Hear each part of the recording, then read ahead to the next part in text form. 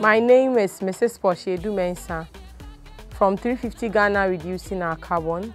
We are based in Ghana. 350 Ghana Reducing Our Carbon is a group of young people.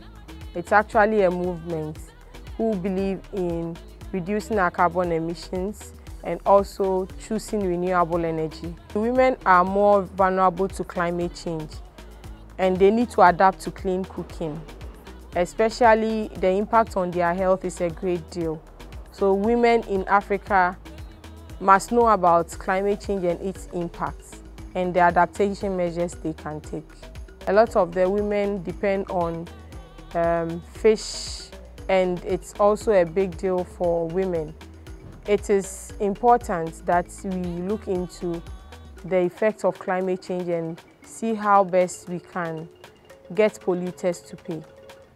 There must be capacity building for women and mechanisms to help women to adapt to climate change. There is also the need for financial support in helping women to be able to transition in their communities and also be able to have a better livelihood. Women have the power to change, and we are the #1 people that can also impact our community.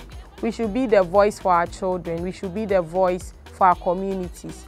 And I think women must choose renewable energy in their day-to-day activities and also be ready to understand what climate change is and impacts on their lives.